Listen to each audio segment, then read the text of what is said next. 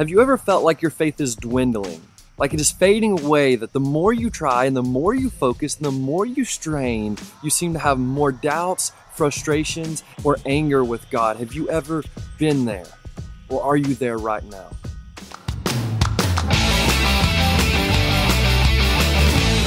Hey guys, Jeff here from That Bold Life, your weekly encouragement to help you live a bold life for Jesus. You may have noticed this is not my normal setup. I'm standing outside because I want to tell you guys a short story. Well, less of a story, more of a life lesson. You see, I'm standing outside actually in my front yard to tell you about how over the past 2 weeks, my wife and I have been getting up every morning at 7 a.m. and running up and down this road. Why? Well, because we've taken a vow. We've taken a vow for fitness, for health, that we want to be around for our daughter in another 40 years. So we push each other and we fight with each other, but we get out here every morning and we run up and down this road for one simple reason, so that we could be healthy. You see, we understand that it's not easy and that it's not fun. We don't enjoy it. We're sweating and we're panting and we don't like it and we don't want to get out of bed every morning.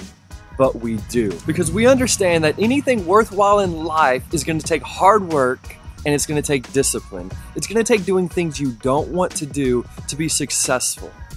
You see, it says for a concert pianist to be ready, they have to have over 10,000 hours of practice. That's 3 hours a day, 7 days a week for 10 years. A neurosurgeon has to go to school 18 years after high school.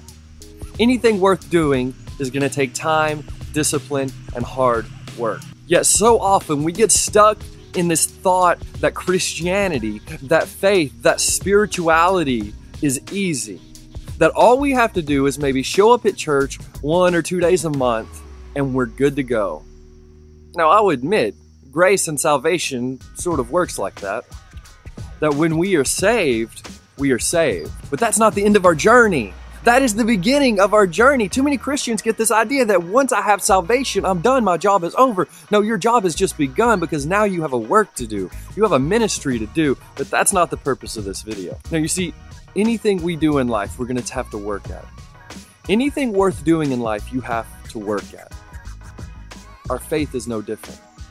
In fact, Paul says it like this in his letter to Timothy. In 1 Timothy 4:7, Paul starts and says this: have nothing to do with godless myths and old wives' tales. Rather, train yourself to be godly. For physical training is of some value, but godliness has value for all things, holding promise for both the present life and the life to come. Notice what Paul says here. He very specifically says this statement. This word was picked not randomly, but on purpose. He says, train yourself to be godly. In case you're wondering, yes, the Greek means the same thing as the English. To train yourself is to repetitively do something, to work hard, to pursue, to move forward, to train over and over and over again. He's suggesting that this faith that we have, that the spiritual life that we have is not instant and it's not easy, but we have to train ourselves to be godly.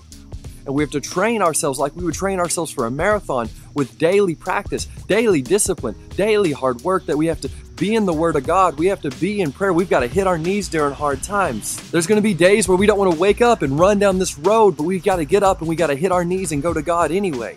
There's going to be days that it's hard. There's going to be days we don't want to do it. There's going to be days that we doubt. There's going to be days that we don't want to move forward, that we don't want anything to do with God, that we don't believe God, we don't trust God. We've got to do it anyway. When you train at something, you consistently keep doing it. It takes hard work. It takes discipline. Anything worth doing in this life is not going to be easy. So if you've ever felt like you're at a crossroads of faith and doubt, and you're leaning more toward doubt, or your faith is dwindling or it's falling away, that love you had with God has slowly declined. If you're at that place, ask yourself, are you training yourself to be godly?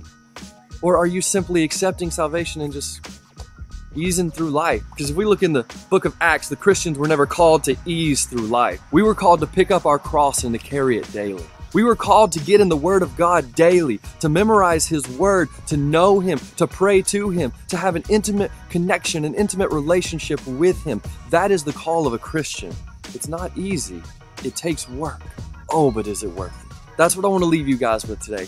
If you felt like you're there, if you're currently there right now, ask yourself, Are you training yourself to be godly?